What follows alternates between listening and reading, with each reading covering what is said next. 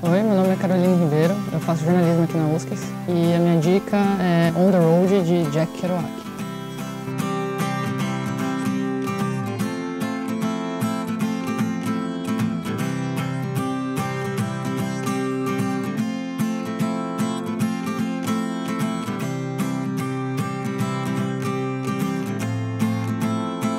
O livro ele conta basicamente a história de dois amigos, que é o Saul Paradise e o Dean Moritz.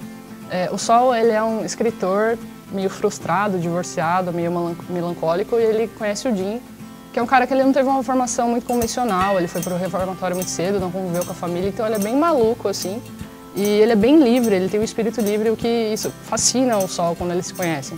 E eles decidem fazer uma road trip pelos Estados Unidos, atravessando de Nova York até a costa oeste dos Estados Unidos, Califórnia, Oregon, Washington. E o livro conta as aventuras e o que eles vivem e cada coisa que eles passam para chegar lá. É uma viagem que nunca termina, não tem um ponto central, um ápice no livro. Cada pequeno lugar que eles passam, as pessoas que eles conhecem, é um momento de fascínio no livro, assim. Ele é bem diferente, é um tipo de livro que ou você ama ou você odeia, porque a forma como ele é escrito é diferente.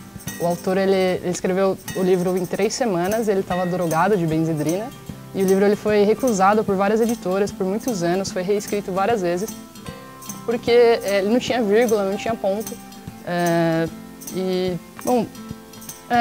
Esse livro é muito importante, ele marca o início da geração beat. Esse livro é considerado a Bíblia dos Hips.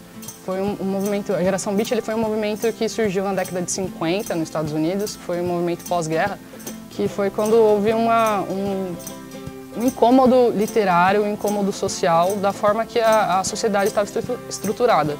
Era uma época de que você tinha que estudar para conseguir bens materiais, trabalhar para o país se desenvolver e ir para a missa no domingo. E se você não se enquadrava nisso, você era a sarjeta da sociedade.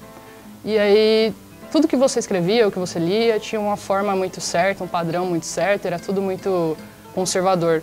E aqui foi quando eles resolveram que a vida não era isso, que eles iam sair para viajar, que eles iam escrever da forma que eles quisessem. E muda a estética, a estrutura narrativa de como as obras foram escritas e muda também toda a sociedade em volta. Isso influenciou muito várias bandas punks, o universo pop dos Estados Unidos mudou depois disso. Bob Dylan, aqui na contracapa disso, que ele decidiu fugir de casa depois que ele leu esse livro. John Lennon tem influências desse livro e todo o movimento hippie. E aqui, sei lá, se você curte viajar, se você tem esse incômodo de como a sociedade é estruturada, é um bom livro para você ler.